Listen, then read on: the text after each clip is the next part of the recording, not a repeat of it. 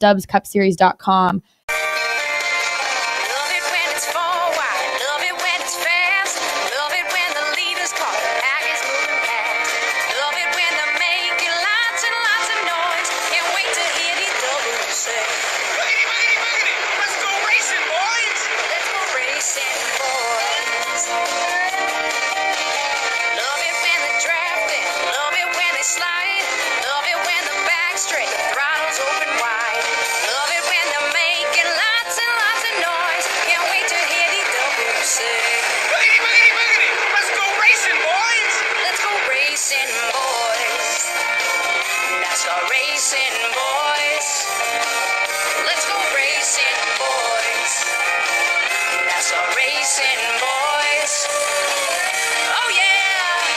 Alright, let me take a seat. Welcome to the SCS post-race show for a very eventful 250-lap Martinsville Xfinity race, to say the least. Now I'm tired.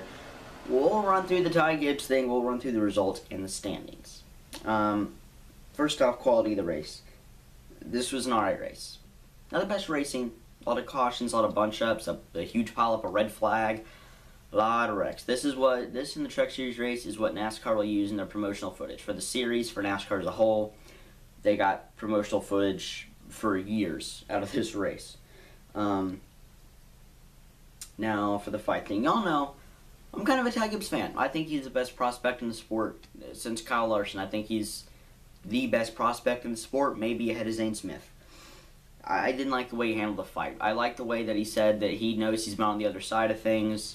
With the Sam Mayer incident, he didn't handle the fight well. Throwing punches with your helmet on and the other guy's helmet off. It's not right, you know, kind of a punk thing to do. I still support him, though. I still think he's a great driver. He dominated this race, led 196 to 250 laps, was probably the most deserving driver to win. But, you know what they say in NASCAR, deserves ain't got nothing to do with it. 2 wins, at the end of the day. No matter how they come by that win, they won fair and square, and, you know, they get the win. So, Brendan Jones does win this race. Kind of a surprise winner, kind of did pulled an Alex Bowman, you know, kind of came out of nowhere. Landon Castle second, he needed a good run on the outside looking into the playoffs by like 3 or 4 spots. Comes in and grabs a big win. AJ Allmendinger third, Austin Hill fourth. I've been saying this, Hill, he's got to get better at non-super speedway races. He's got to get better at ovals and road courses. He was a no-show in the Dash for Cash, ended up like 20th at Richmond last week. Comes out here, gets top 5. Sam Mayer 5th, even without the whole controversy thing, that was a very impressive run. Riley Herbst ends up 6th. 2 good runs in a row. Couldn't get that Dash for Cash. AJ Allmendinger grabbed that extra $100,000. Ryan Truex 7th, impressive run for him. Ty Gibbs 8th. Ryan Sieg in 9th, and I believe he's still in the playoff picture. How about that? Jeremy Clements with Eric Estep on the car gets a top 10. Dale Jr. 11th. This was the biggest story, at least at the start of the race. It was Dale Jr. He comes in and runs these things consistently every single year. How about Parker Retzlaff? Finishes 12th. I said this in Truck's post-race show. I was listening to the Xfinity race on the radio, and I heard them say Parker Retzlaff was leaking oil and stuff all over the track.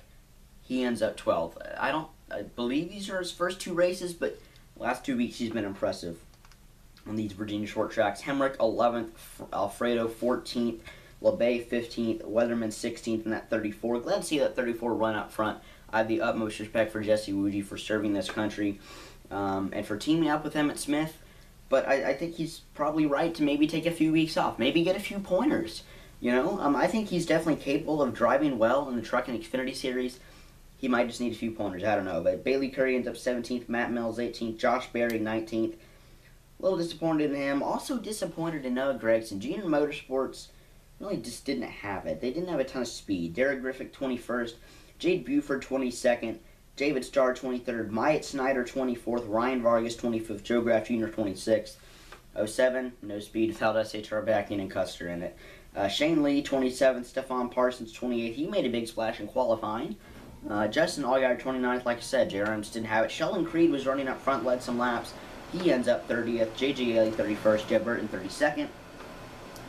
Mason Massey 33rd, Brandon Brown 34th. He came in close to the playoff cut line. That did not help him at all. Natalie Decker 35th, Howie DeSavano 36th, and Moffitt and Poole ended up. Let's look at these standings real quick. Take a quick look at these things. I believe Allmendinger's still leading the points. I believe he has 8 top 10s in these 8 races. It's pretty impressive. It really is. Do that in any series. Be a perfect 8 for 8 in terms of top 10s. Been very consistent, great average finish. And I still think I pick Gibbs to win the championship right now. But Allmendinger and Gregson are in my championship 4. So yeah, Allmendinger leads the points by 20 over Ty Gibbs. And you got Noah Gregson 42 back. Gregson, Jones, Gibbs, and Allmendinger, as well as Austin Hill, locked into the playoffs. Obviously, you know, Cole Custer, not an Xfinity driver, so he's not locked in. But yeah, Allmendinger, Gibbs, Gregson, Jones. Josh Berry, the first non-locked-in driver, he is 5th in points, and you got Sam Mayer, who is 6th. Allgaier 7th, Hemrick 8th, Ryan Sieg 9th, Austin Hill 10th, Riley Herbst 11th, Landon Castle. He's only in by 15 points over Anthony Alfredo, but boy, that was big, a big finish to get him into the playoffs right now.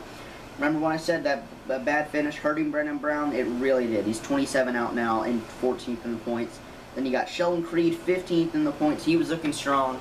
Bad finish hurts him a little bit here for the playoff picture. Jeb Burton 16th, Brett Moffitt 17th, Jeremy Clements 18th, LeBay, Snyder, Yaley, all the rest are on NASCAR.com. So anyway, what did I think overall about this race? Solid racing product, a lot of cautions, a lot of drama, but like I said, NASCAR will use this fight scene, this dramatic finish, in promotional footage for Martinsville, for the Xfinity Series, for short track races, for NASCAR in general.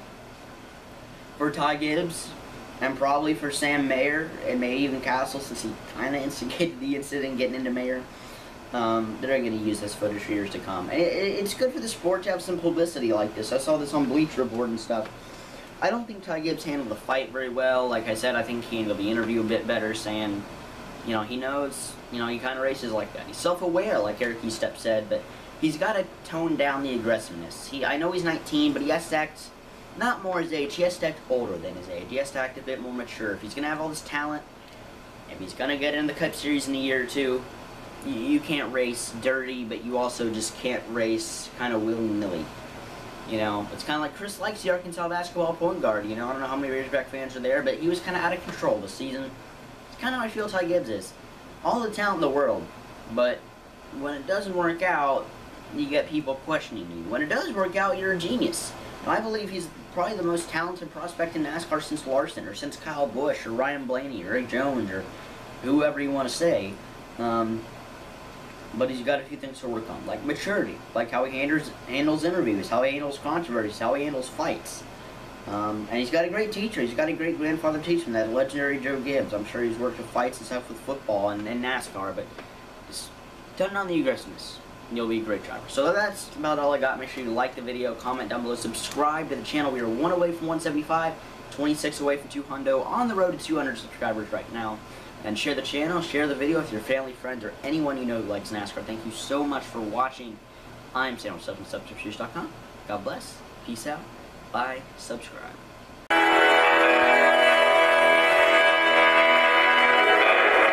There's a point, 7,000 RPM, where everything fades. The machine becomes weightless. Just disappears. And all that's left is a body moving through space and time. 7,000 RPM. That's where you meet it. You feel it coming. It creeps up on you close in your ear.